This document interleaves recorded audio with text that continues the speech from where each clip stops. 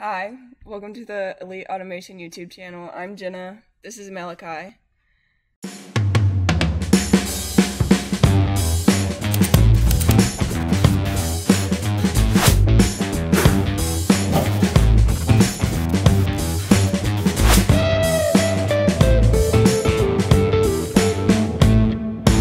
Today we're going to be walking you guys through how to set up MiR AMR.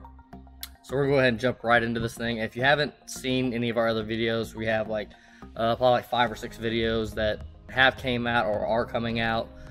So make sure you hit that subscribe button. Go check out them other videos if you have any other MiR AMR questions. And we'll be doing other AMR technology videos into the future as well as like FANUC, robot programming, PLC, and just general industry knowledge. So go ahead and we're going to go to setup right here. We're going to go to footprints. Okay, and for those of you guys who don't know what a footprint is, a footprint is basically just letting the AMR know what is on its top module or maybe even behind it. So that way whenever it's running its algorithms for like where it can fit and where it can navigate to, it uses that calculation to decide its paths. It can also have an impact on the stopping distance and acceleration, or also turning, because it's using the overall size as part of its like mass calculation and weight distribution. All right, so we're gonna go up here and go create footprint. Okay, and we're gonna name it Elite Automation.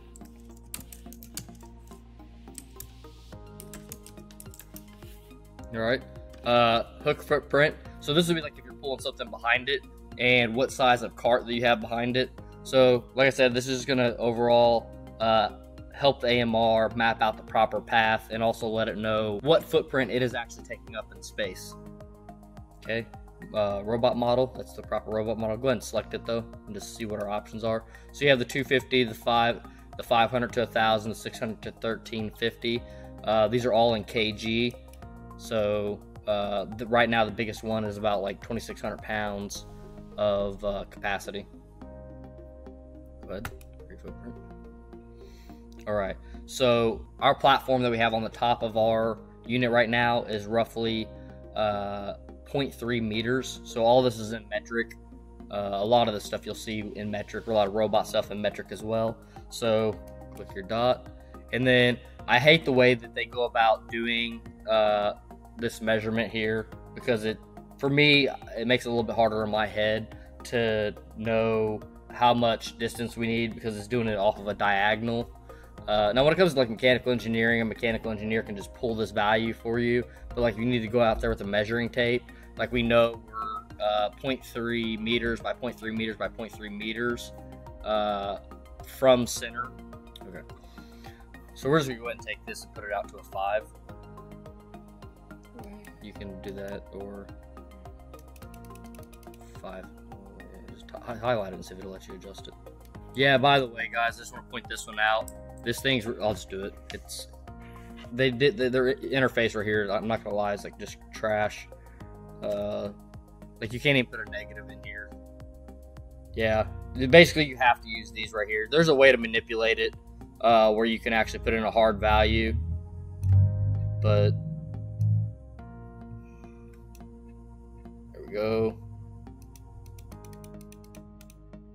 But yeah, it's silly that you can't just put in a hard value and run with it. Now what's this one at? 0.378 in Y. We're just gonna go ahead and take this one. We want smaller or bigger? We are going bigger. Okay, we're gonna go 0.5 on this one, positive.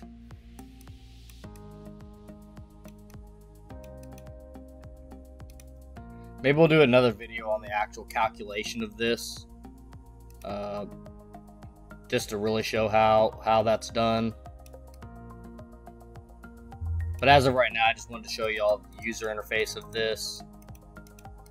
And actually with the unit we have on here, I don't think we have to adjust our footprint. I think the onboard footprint is already big enough.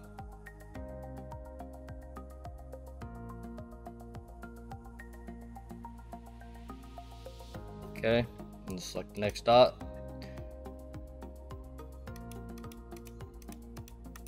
Just put these all nice, flat, round numbers.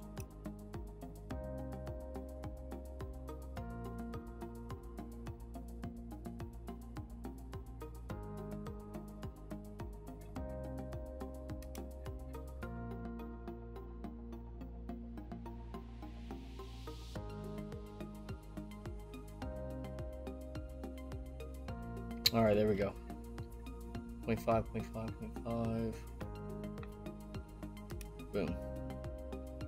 All right, so this is the footprint we're going to use here. We're just going to simply save it, and then you have to go back to the previous screen. Gosh, where'd it go? There's 2 pages. All right, guys, this basically want to show you all how to get to a footprint. We'll probably do another video on how to actually calculate the footprint. I forgot that the calculation of this footprint thing is not super straightforward and intuitive. So we'll get back with you on that one. Hopefully at least this got you to be able to get to where the footprint's at and kind of manipulate it and modify it to what you need. And if we had a little bit more time, we could poke around and just get it figured out, but I can't remember exactly what the math is for doing the footprint. Thank you for watching. We'll catch you in the next one. And I think the next video is us creating a mission in the MiR AMR. So stay tuned for that one.